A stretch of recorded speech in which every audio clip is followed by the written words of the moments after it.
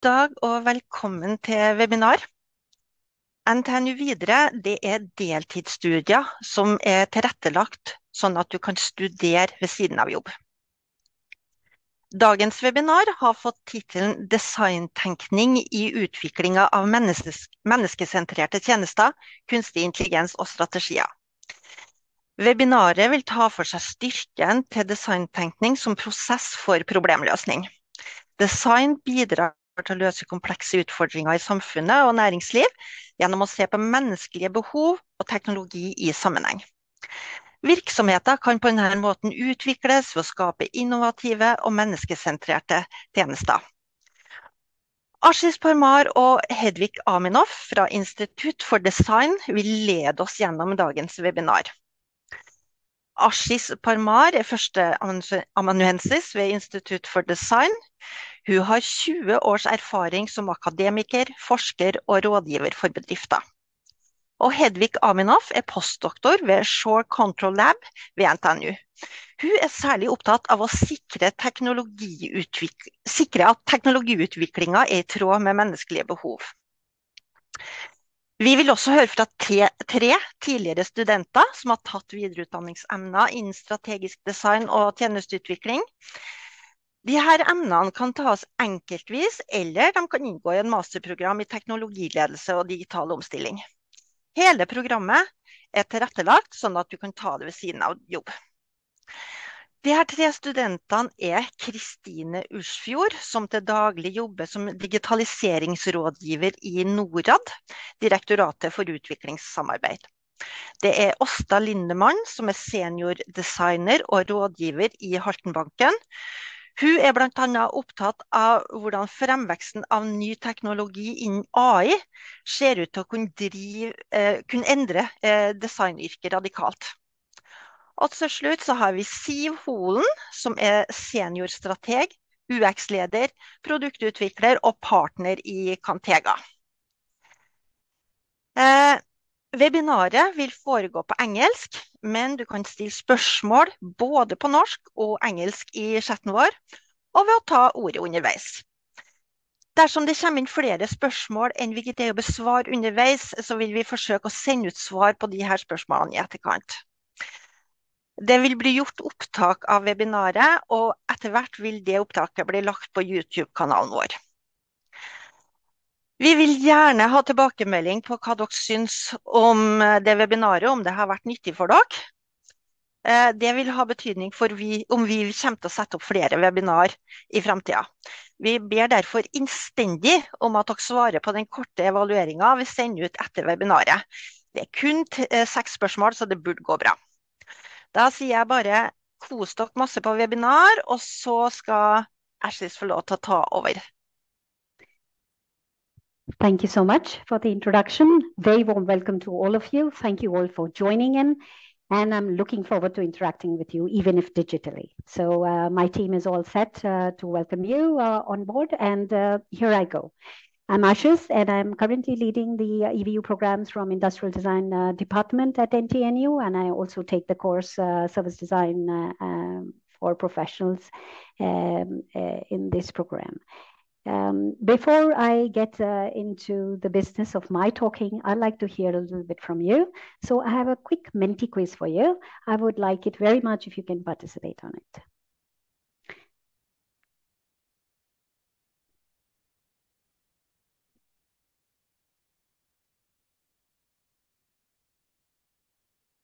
You can use the code, or you can use your mobile phone to answer. Have you wished that public services such as emergency handling at the hospitals or commune would have been more citizen-centered? Wonderful.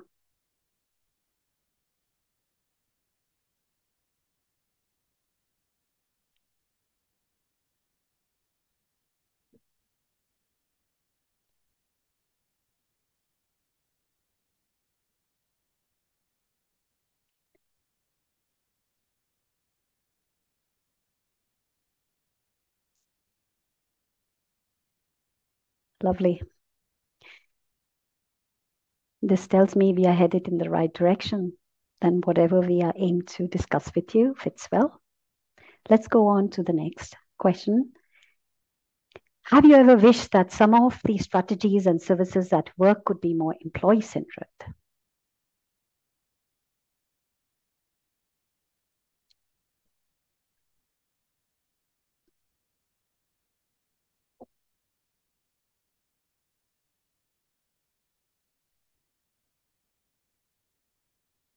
Wonderful.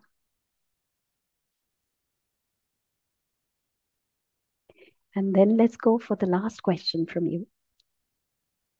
And that is, have you ever wondered how AI and other smart technologies can be shaped for the future workspaces?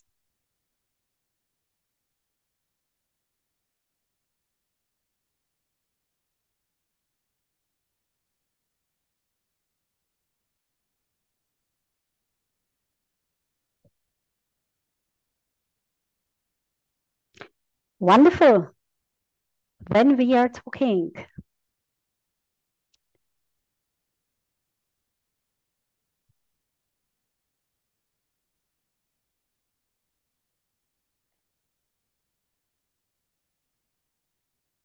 okay, is my full screen visible? Let's get forward. So we have addressed these questions. That means we are talking about gearing towards citizen-centered.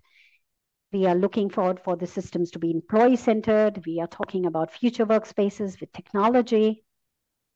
So what are the changes in the business landscape? Well, rapid technological interventions and digital transformations are shaping our societies, businesses, landscapes, and workspaces. So it's digital transformation, new technological interventions. Well, this is a very exciting time to strategize and innovate new products, which are customer-centered, employee-centered, taking into consideration both changes and aspirations, which were not there a decade ago, because so many options are there. As employees, we want new things. We want the correct things for ourselves. We have better aspirations. As customers, we have better aspirations. And we want to get engaged, and we want a lot of retention from the employees and hopefully from the customers.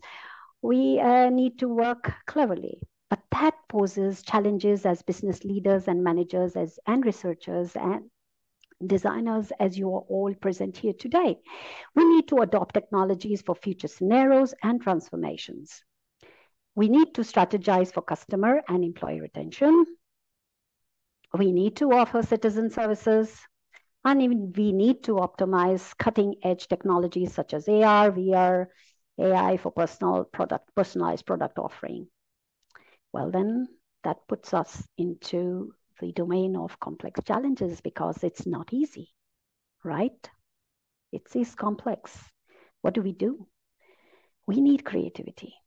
We need loads of creativity. We need to unleash the potential because it's a complex challenge. It can't have a direct answer, right? It will have multiple answers. So then we need to innovate. We need to innovate. We need to introduce idea that can change and shape the people and organizations live and work. And to do that fits beautifully the term design, because design capitalizes creativity via abductive thinking to drive innovation of products and services with user context and systems. How does it do that? Well, design is the origin of the word design comes from a Latin word, means to strategize, means to plan. Herbert Simon said, changing existing situations into preferred ones. And being 20 years into the discipline, I'd like to share what I believe. I believe that it is a creative and systematic problem-solving process that can envision tools, society, products, businesses in complex environments, but driving user-centered and context-sensitive innovations. So let's look at your problem solving. So business problem solving is known facts. Business leaders are trained to be risk averse, and which is very important, right? So you work with known dots and you come out with solutions. You said this is the known problem. But then when we talk about complex problems and innovative problems, not everything is known. But design is very strong in working with abductive thinking, which I said before. It means it works with unknown dots. It connects the unknown dots, and it connects them to better understand the problem and therefore give you a plethora of solutions which you probably didn't think of before. You can read more about it. If you ping on my ID, you will get lots of publications in how do we do design thinking in business problem solving, also applied in pricing and service design and so forth. So when I said 3 contextual things are very relevant for you, one is that we are user-centered. Second is that we understand the context around the user, not only the user. So there is a whole debate about just being user-focused, but we go into the context because that's such an important role. You need to understand the context of the employee, context of the user, where the problem is set, and where in the larger system it fits in. So we understand those 3. We use the process which we all know or we have heard about. Stanford has commercialized it. We have double diamond, but it all boils down to a very old age design problem solving that we better understand and empathize with the user, context, and system. We define our problems, we ideate, we prototype, and test. We do that very collaboratively, which is not in this method as you see, but we do that very collaboratively because we have a great understanding of how to work with collaborators simultaneously together to take them all through the process, all the way towards testing the solution with them. We understand the problems with them, we test the solutions with them, we do it collaboratively, we do it together, and we do it agile and iterative. That means we're very quick with populating several ideas that you can test early on rather than making the mistakes. And then it is very tangible and innovative solutions. Of course, people talk about lean processes and so on and so forth, but what is very, very important about design is that it's tangible. We come out with tangible solutions. We have tangible solutions in the form of strategy or a policy, services, or products, decision-making tools, IoT solutions, AI solutions, VR, and so on and so forth. So the solutions are very, very tangible. You can feel them. That is the power of design thinking, from unknown dots to coming to concrete solutions, taking care of users and context and your collaborators and coming down. That's the power of design. Some very quick applications of design thinking in innovative projects. As you can see here, these are some of my own projects. It's a Coral Lab, which works on innovative decision-making tool for menstrual tracking and athlete performance. So it's a decision-making tool. It's done with the same process of design thinking. I have my collaborators who are specialists in sports, and we work to develop such solutions. It's on App Store. You can download and you can use it as well. And so on in complex problems like obesity. How do you tackle obesity? How do you tackle that? There are so many ways you can tackle that to come out with solutions, which are decision support systems, which can work on that. Again, the team is with health experts, the team is with St. Olaf Hospital. So it's tangible solutions applied there. When we look at services, the range is broader. If you look at the top picture, you can see it's a national pathway for chronic pain patients. It's together with NAVS, Helse, Norge, and also St. Olaf Hospital. How do you create a new service which can better assist the chronic pain patients all the way from their treatment, all the way till they get support from NAV or from the hospital? It's very complex, a lot of information exchange between the stakeholders. How do you take care of that? So we work on services, or we work on tangible solutions, which are advanced technologies of intraoperative visualization systems for surgeons and so on and so forth. So these are all tangible solutions coming out. So that's the power of design, and the spectrum is very broad. As I told you, I work on PD 6009, that serves design innovation for professionals. And here is very interesting that my current ongoing class, which I offer in spring, is dealing with certain problems, as stated before. Just look at this problem: designed for youth-centered career council services for youth retention in Bidragana School. So this is 2 teams have come together. It's Directorate of Higher Education and Trondheim Kommune. Both are facing the problem, and 2 organizations have come together in my class, and we solve this problem live.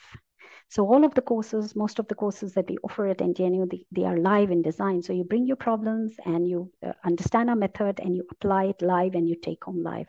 And these are some of the problems. Even in Norwegian Defense Estate Agency, it's working on, the colleague is working on employee-centered digital services for defense call center. So these are some of the problems that we are working on in the class as we speak, and live problems which may be of relevance to you. And these are some example of previous projects. So when I say live projects, so if you look at this, Helse West had come out with the problem of designing service design in digital realization of patient administration of chemotherapy for nurses. So you have to understand how the nurse workflow happens, how the chemotherapy is actually administered, what kinds of processes happen, what kind of softwares are being used, what is the physical access to the whole thing, to the principal. And then look at the softwares. Services much larger. It's a constituent of physical spaces, of people, of stakeholders, and also softwares. Everything is integrated together. So when I say the teams are built in the course, they have a live problem, they have to go through the entire process ground up and come out with tangible solutions, which they test it again live with the nurses in this case. So this is one of the examples which was done by a team of 3, Teresa and Rajit and Stina in 2022. This is another one. It is to service design to enable effective transparent licensing process for energy. Again, the entire service is mapped and you come out with concrete, tangible solution in the form of an app in this case, where you can see how the licensing process can be optimized. So these are some thoughts from my side. Over to you, Hedvig. Okay. Hi, everybody, and thank you, Ashis. I'm a researcher in human and computer interaction, also the coordinator of the AI and design thinking course. And as you described, Ashis, we're in this transformative period where businesses are trying to find ways to embrace also AI. And we propose that AI and design thinking together provide this powerful toolkit. AI brings all these powers of enhanced data processing, and design thinking, as you described, Ashis, is this the systematic way of investigating problems. And it's a way towards generating solutions which are user-centric and meet these real-world needs.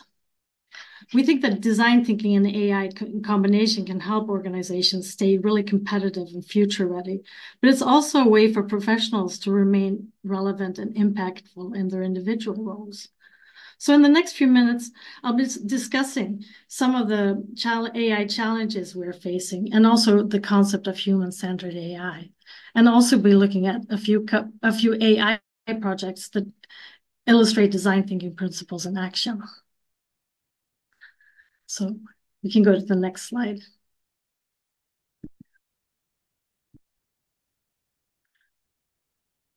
So what we see is AI opening up these new worlds of possibility, and AI is really leading the charge into this digital transformation. I think you skipped one slide. Thank you.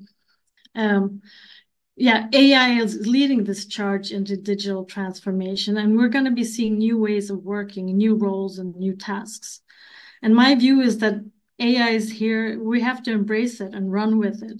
And this means that both individuals and organizations need to find agile ways to meet this transformation, because so many things are happening now, and we don't know where it's going, just that things are changing very fast. And some companies are really well into their AI journey. They've been building and investing in AI for a while. They have substantial capabilities, a data ecosystem, a technology ecosystem, along with these new ways of working. And we can see some typical high-profile capabilities to building, for example, autonomous vehicles or robots for inspecting enclosed spaces in the oil and gas industry.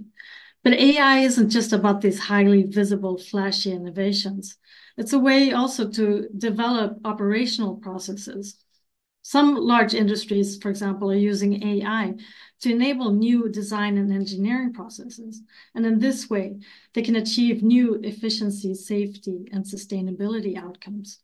For example, designing components which are stronger but also use fewer resources. However, many organizations are just now beginning to seriously consider their AI strategy, and others are still deciding how AI fits into the business, or if at all. And this hesitation is understandable because the AI landscape is really complex, and it's also changing so fast. So one of the major challenges in integrating AI into businesses is this rapid pace of technological change. It's really tough to keep up with AI developments and also understand the applications. And of course, companies have to innovate while remaining profitable. So AI has to also demonstrate a clear value. In addition, we have this issue of timing, because moving too early or too late can really have consequences here. We have ethical considerations as well. We've seen biases in training data that can result in technologies that perpetuate racism and sexism. And Google's model, Gemini, recently demonstrated the complexity of addressing bias because it tried to avoid generating too many images of white men. But this led to a backlash and an apology from Google because it instead generated very controversial images. We also see that technologies can have these inherent security vulnerabilities, including risks of hacking or data poisoning. And there's also this, what they call a hallucination problem, because we see models fabricating information, misinterpreting data. And on top of all this, we also see evolving regulations and standards for AI. So governments and international bodies are introducing new laws. So while businesses are still trying to understand if and how they're going to use AI, there are also these demands for regulatory compliance, which in themselves are not well understood yet. So this really makes it a daunting landscape. We can go to the next slide. Thank you. But we're suggesting that design thinking is a way to tackle this complexity because it provides a framework to address really complex challenges, which focuses on defining problems, innovating solutions, and evolving through user feedback. This is also a mindset which can help organizations stay ahead in this sort of rapidly changing landscape. And when it comes to identifying AI opportunities, there are different approaches there as well, because this can be spotting gaps in areas that need improvement and figuring out if we can use AI to address it. But it can also be about finding new ways of making use of existing technology and data to unlock fresh value streams or improved operations. For example, how to leverage generative AI in the new organizational role, or how you can use it to interface with legacy systems. But while we're seeing all these opportunities, we see new risks also with AI advancements. For instance, we know that generative AI can be really unpredictable. We still don't really know how these models work. There are discussions about what can GPT-4 do and can't do, and how does it do things. We don't really understand all the details of deep learning. We've also seen totally new risks emerge. For example, Meta's Quest virtual reality system, hackers were able to hijack users' headsets, steal sensitive information, and also with generative AI, they could manipulate social interactions, which was really hard to imagine these risks ahead of time. And this not only illustrates the importance of cybersecurity, of course, it also points to the need of what we call requisite imagination. You need a certain kind of imagination, and there's also a systematic process to be able to picture these types of new risks. Then again, as I mentioned, we have these legal challenges which complicate matters. We have high-profile AI missteps, such as biased image generation, inappropriate chatbot interactions. All these also underscore this need for robust testing, ethical considerations, and user-focused design in AI development. We also have really serious cases where we have the Rotterdam fraud detection algorithm. It's a disaster in Netherlands where a system led to false fraud accusations and really severe social repercussions, which exemplifies the catastrophic effects of over-reliance on technology if you don't have proper checks. So while we have the EU AI Act now, it regulates high-risk AI uses. The practical application of these laws are still uncertain. And to overcome these complex issues, we think design thinking can encourage this necessary multidisciplinary approach, which you also mentioned, Ashis, where we get to talk to different professions and integrate technical, ethical, regulatory, business expertise, and in this way, develop responsible, secure, and effective AI solutions.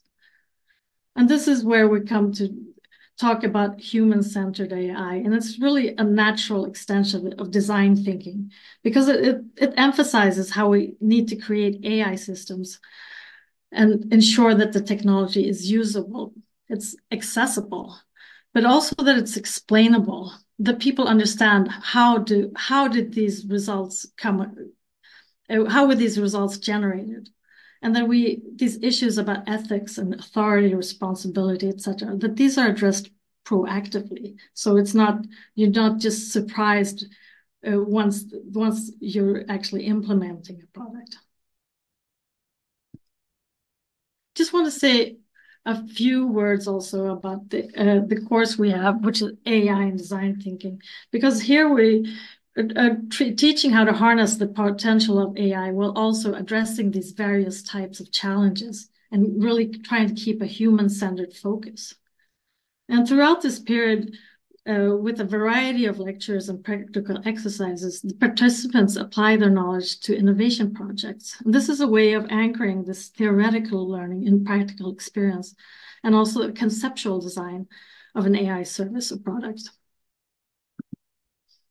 So I'd just like to round off with sharing two great examples from our course that both had the aim to enhance decision-making and also resource management in the public sector. On the left is a project that seeks to develop a data-driven method to improve road maintenance.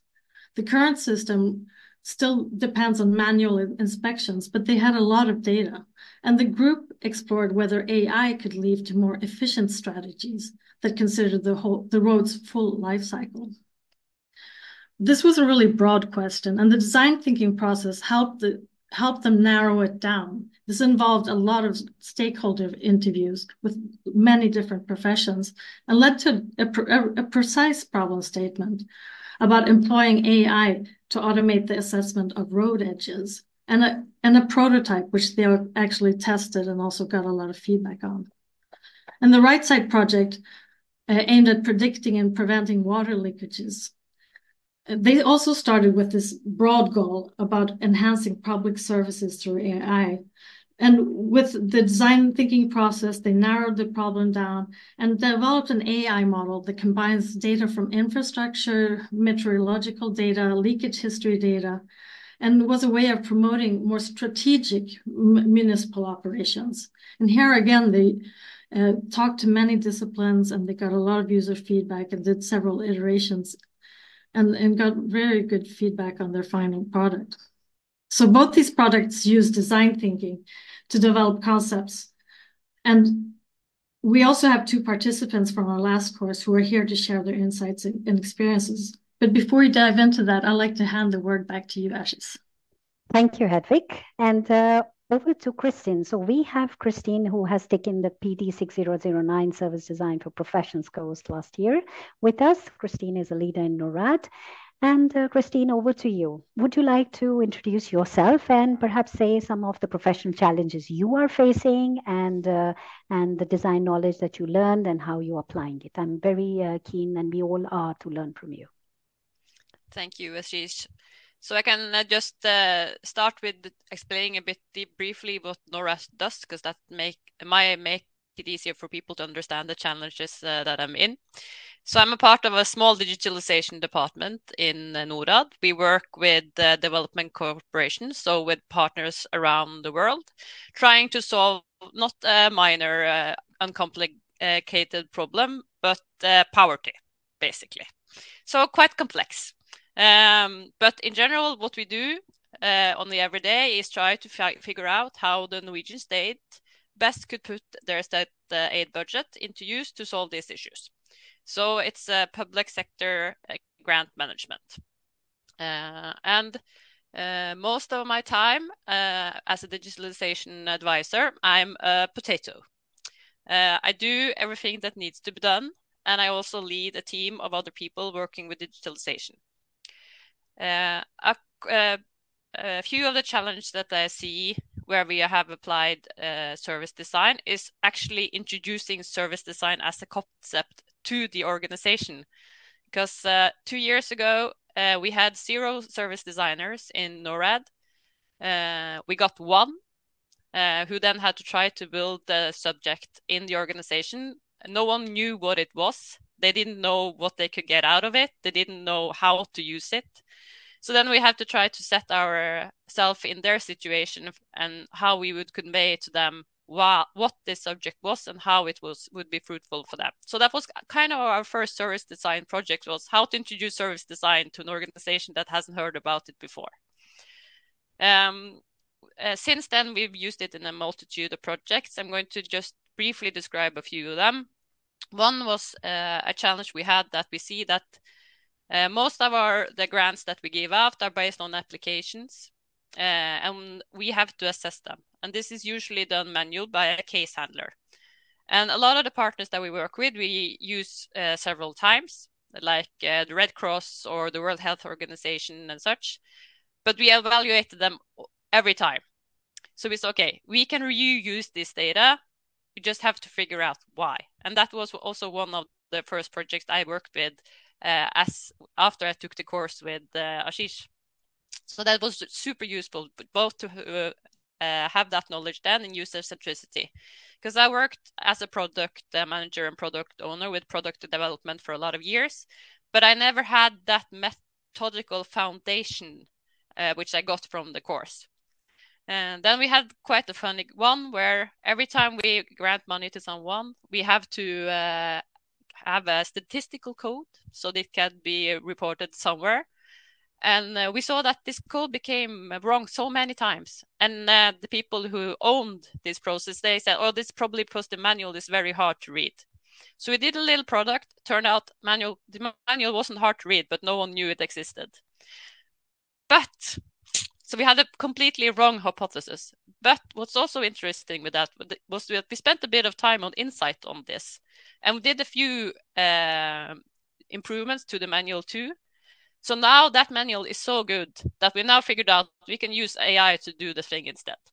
Because it's now actually a rule book that we could actually use AI on. So now we don't have to do that manual work anymore. So the insight was so useful, even though it didn't actually end up being the solution to the problem that we thought we had. And this is the thing, because both as someone that delivers a service to the organization, as a leader, you constantly get introduced into challenges that you have to solve. And some of them seem easy, but you think you know the answer, but then you don't really know. And a lot of the times there are a lot of people that has an interest. Like now we're trying to introduce a new process when it comes to portfolio management. And there are so many stakeholders to this project that has their concerns. Some are worried about losing control. Some are worried about not enough control. And having that customer employment-centric perspective in that process has led us to avoid so many communication challenges that we otherwise would have had when we try to introduce a process that hasn't been there before.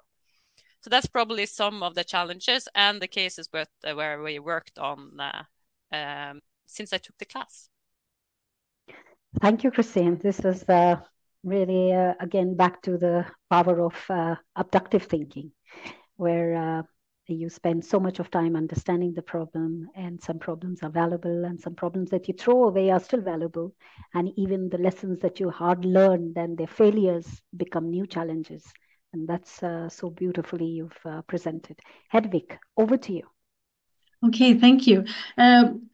We have Åsta Lindemann and Siv Holland here, who have taken the AI and design thinking course.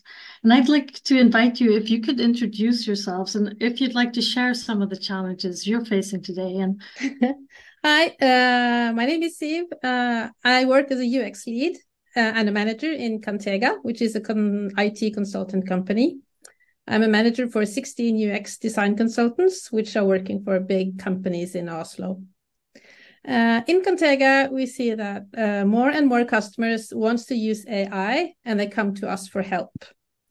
But what I see is that their focus is mostly on the technology and not so much on the users who are supposed to use these solutions. It's like, I feel sometimes it's like 15 years ago where everybody wanted to have an app. We need an app, but they didn't care that much about what the app, if it would solve a problem or not. I think we're kind of there when it comes to AI. Everybody wants to use AI, but they're not so, they're not digging deep enough into which problem are they actually going to solve. So my focus is on how design can help AI projects, because we can do so much more than make services look nice. That is what they usually say. Well, there's no front end on this, so we don't need you. That's one problem we see. Machine learning is a new technology that brings new experiences to the users. The machines behave differently than we're used to. And the biggest difference from classic programming is that AI gives us predictions, which are based on statistics and probability, and they might predict wrong. You get false positives, you get false negatives. And you have to prepare the users for that, and you have to have a solution for fixing that. And another thing is that the product can learn from the user's actions. That means that the product won't behave the same every time. It might change its behavior based on how I use the service. So that brings a lot of new challenges to UX designers as well. So we have to, as UX designers or designers, we have to consider the impact of machine learning when it comes to user needs. Is AI the best solution to, does it give unique value to the users?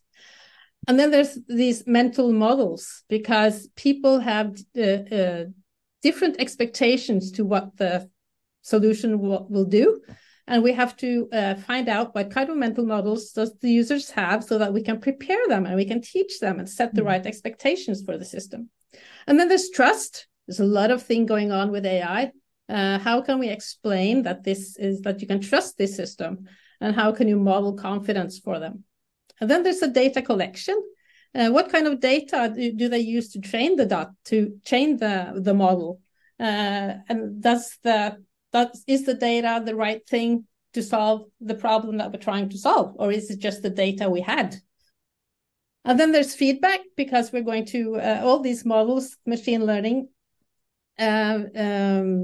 will learn from how we behave. So we have to gather that information. We have to gather that information in a user-friendly way, so that they don't get bored and they just stop giving the feedback. And then there's, of course, the false negatives and the false positives, all the errors that we might see in the product, because it is based on predictions. And we have to prepare the users for that. And we have to make because we can't fix those problems. We can't fix a false negative. It's not like you can go in and fix a bug like we do in the traditional systems. So we have to make sure that the user can still complete its task, even though the machine learned model did wrong prediction. So how can we help them get on with a problem? And I think that design thinking is a perfect tool to address these areas.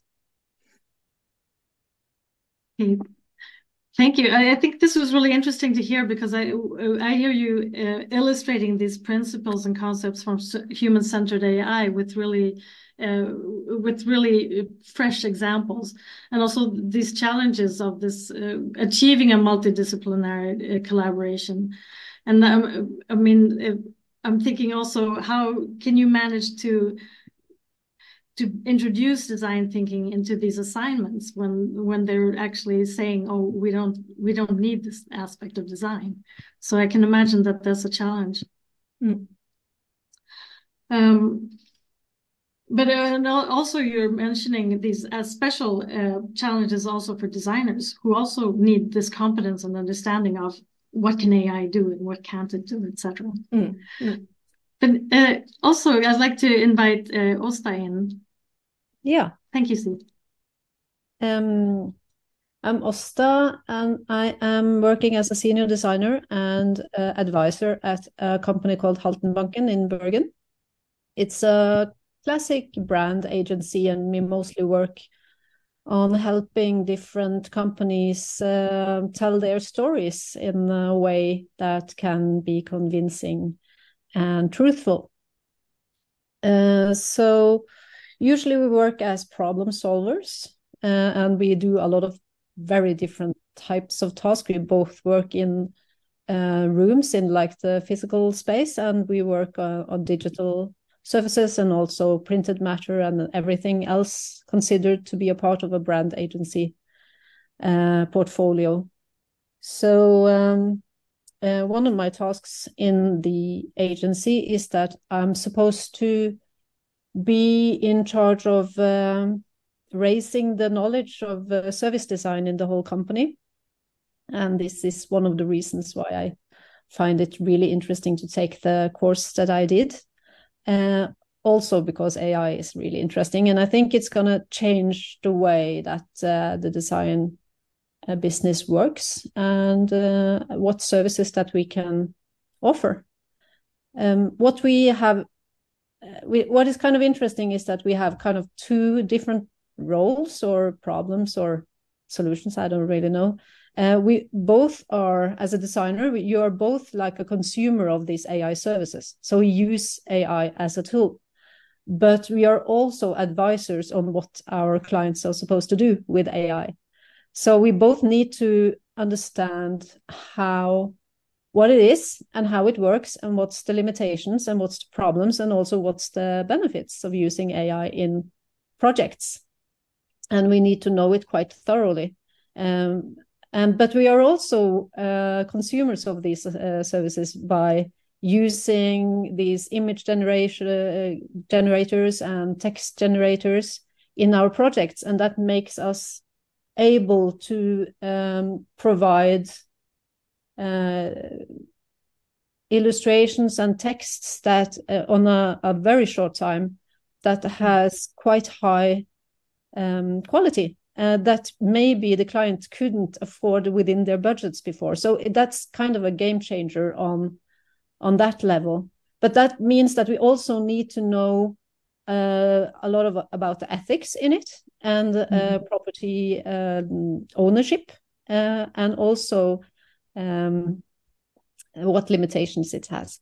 So since last year, we have started using AI in our projects with very interesting learning from it.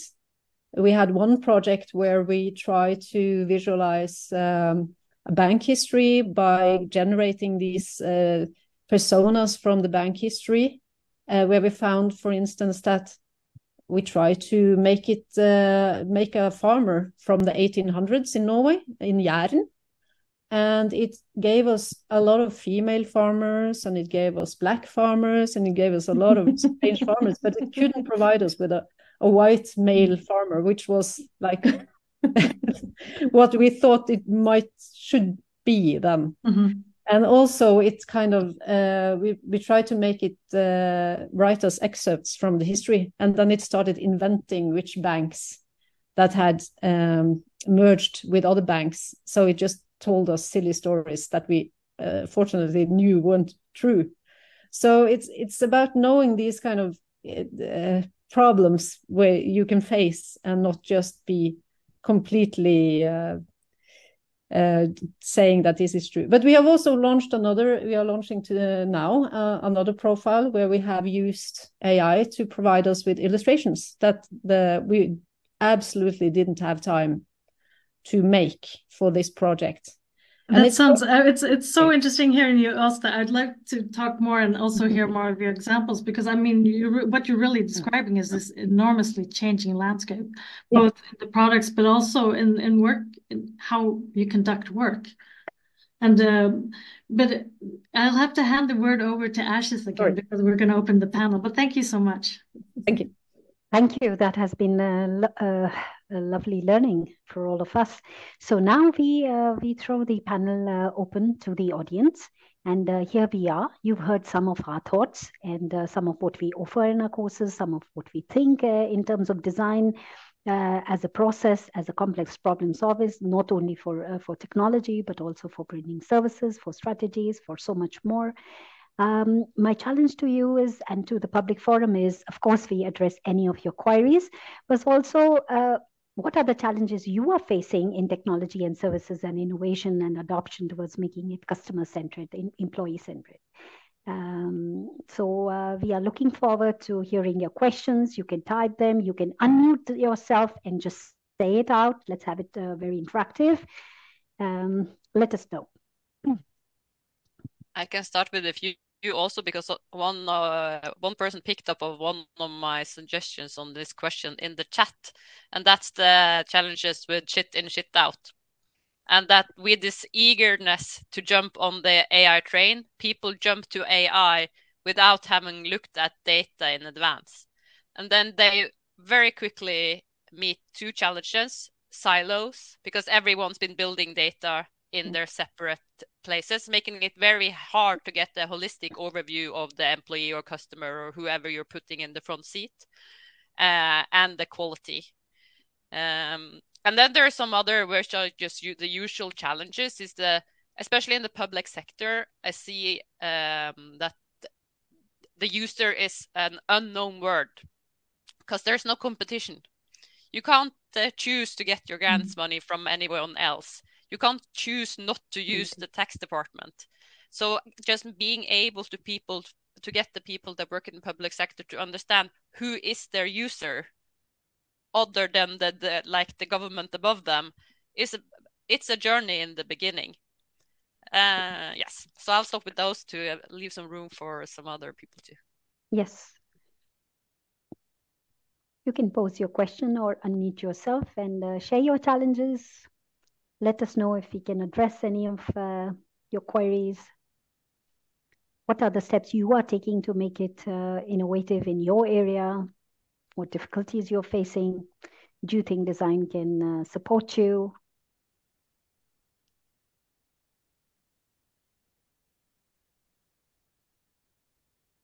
Okay, we have a comment. I think in many applications, it is still important to have explainable AI. How do you see that working out in human-centered mind? I'm thinking for the trust in AI to be there. Yes, Stephen, trust. Trust in any technology. You walk into the plane, you want to trust it. You walk into your Tesla, you want to trust it. Trust in technology takes time, takes robustness takes a high level of proficiency. AI in its form is still a baby. It's taking its baby steps because the data is so impure. The data that we have fed in it is of course with biases, as we've heard, but still is impure. We are creating data as we speak, and we have retro data. We are struggling with getting it live data, and so on and so forth. So this trust is a whole big chapter. We have to address it depending on how quickly we will address the biases. Then you will have a robust algorithm and then go forward. I was working as a consultant in one of the companies who was working with AI for infant and identifying early disease in infants. But the data that they were using was sort of not in the right light for different kinds of color gradients of skin colors and so on and so forth. So it kept giving them the wrong directions. So it's the core data that you feed and gets the trust higher. I would like to hear from Frigg and others to comment on this before we can go to Frigg. Would you like to raise your question?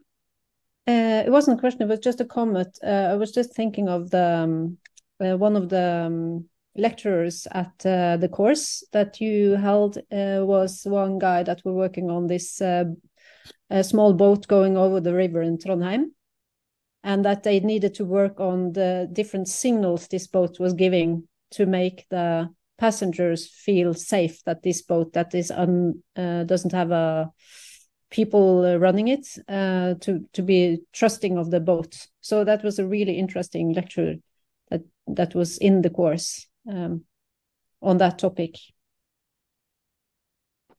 Hedvig, any more thoughts on explainable AI here to address Stephen's query? I think, I mean, this explainability, it comes in on several different layers, because we have this understanding of where the data is coming from and what's being done with it and how, but we also have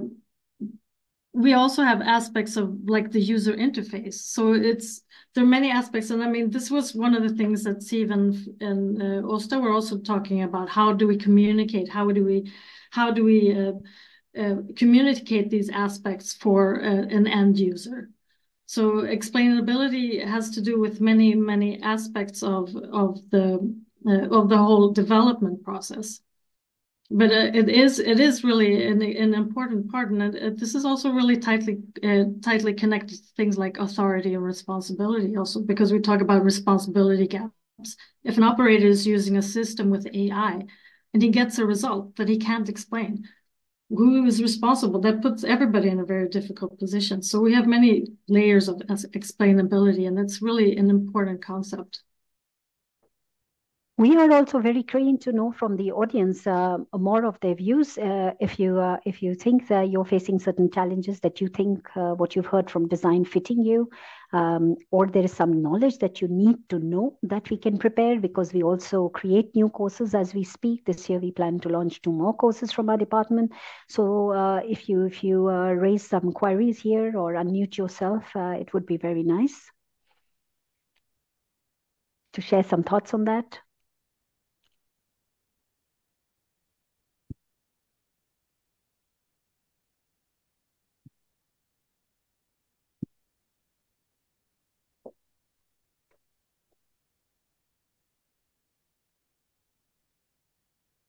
Okay. Yes, Steve?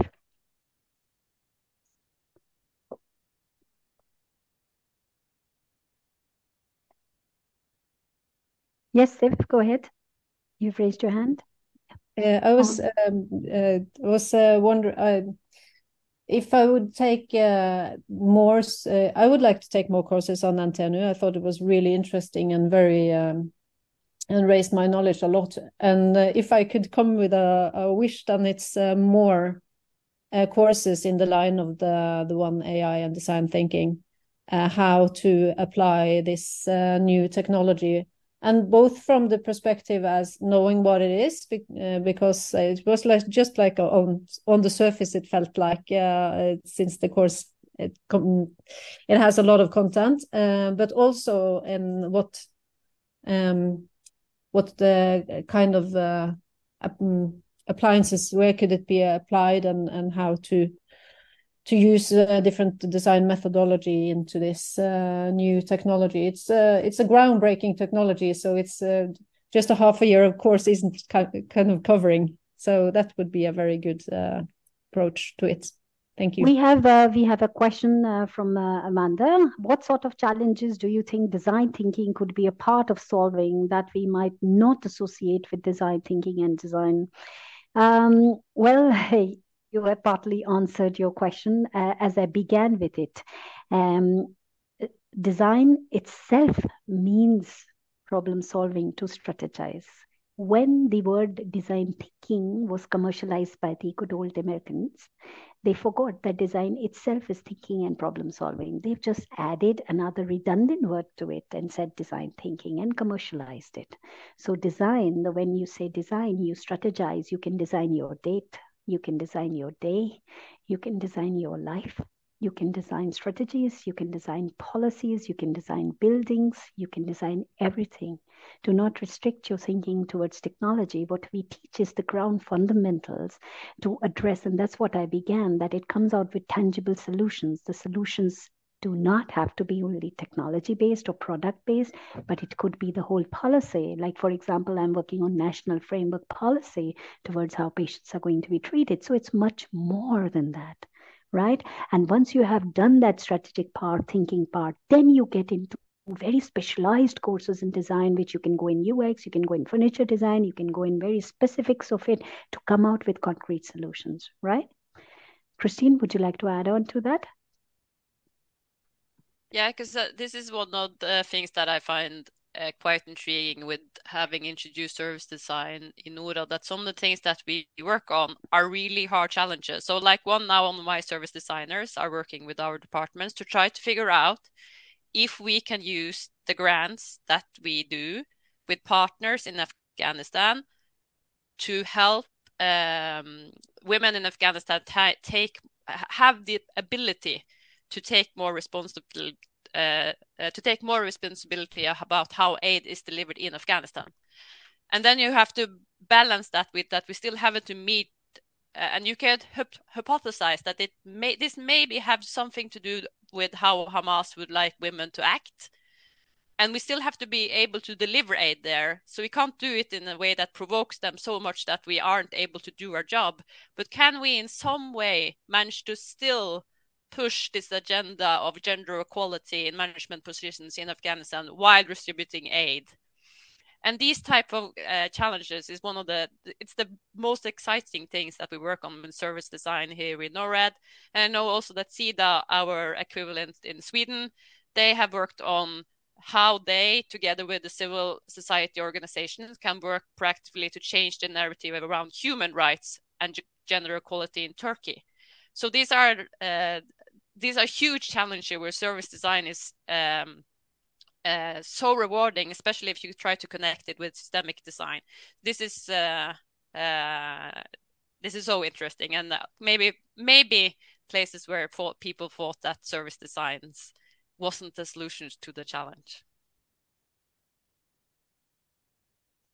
We have a comment from Sid Maria. She says that we use this especially to build on what Kristine and I said, we use this especially for team and operational design of deliveries and all that we are mentioning. So thank you, Sun, for that heads up. We have another question. Are there ways to rate the results presented and present this based on the strengths of synapses in the networks? I think what you're meaning in terms of results presented and rating is when we talk about ideation and decision matrices. So once we have concepts or solutions which could be tangible, we very quickly have heuristic evaluations with the expert teams. Like I said, we involve the stakeholders. We very quickly involve the stakeholders to rate our ideas through decision matrices, through series of interactions with them, and then finalize the final concept, create a tangible solution, and then go for series of testings again, very agile, low fidelity and high fidelity depends on it. So we have series of testings to get there. I have another question. I think perhaps others would like to attend. It says, if you see Mahalingam's questions, I use ChatGPT to find information without using Google. Okay. This gives me a challenge to validate information. Several times the information from ChatGPT looks very real and it communicates, but the user needs to know about data to validate it if the information is true. Here, how can a person without knowledge filter the ChatGPT information? That's a rather longest answer, and it requires a lot of NLPs or language processing to be able to identify the hints of what is real and not real. Hedvig, would you like to throw some thought on that?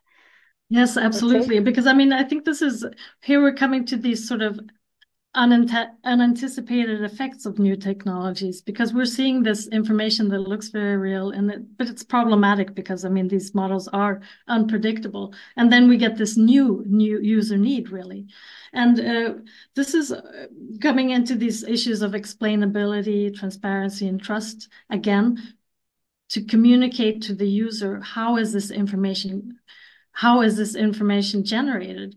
But it's also, I think your question also shows a really interesting aspect of the design thinking process, which is also having these feedback processes also after deployment, because these are new technologies. We're seeing new uses, emergent uses, and emergent outcomes. And so it's important also when developing a service to continue having feedback processes to learn about the new uses and have a continual improvement.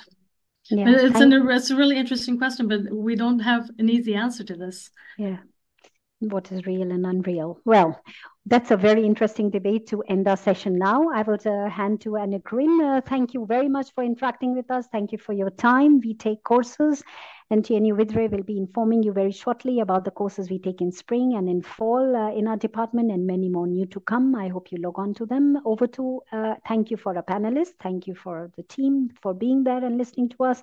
Over to Anne Grin. Tusen takk, Ashis. Da håper jeg alle sammen har fått litt av hvert å tenke på. Så igjen, takk til Ashis, takk til Hedvig. Særlig takk til tidligere studenter Kristine, Åsta og Siv. Og takk til alle dere som har vært med og hørt på, og særlig til dere som har bidratt med spørsmål og kommentarer. Veldig artig. Presentasjonen vil bli sendt ut, og det vil også etter hvert bli mulig å se opptaket fra denne webinaret. Husk nå også å gi tilbakemelding. Dere vil snart få en e-post hvor dere finner lenke til evalueringsskjema, og det er som sagt kun 6 spørsmål, tar deg et halvt minutt å svare på det her. Og så håper jeg vi har den glede å se dere igjen på et nytt webinar senere, eller kanskje gjerne også som videreutdanningsstudent hos oss. Ha en fortsatt fin dag alle sammen, og takk for nå.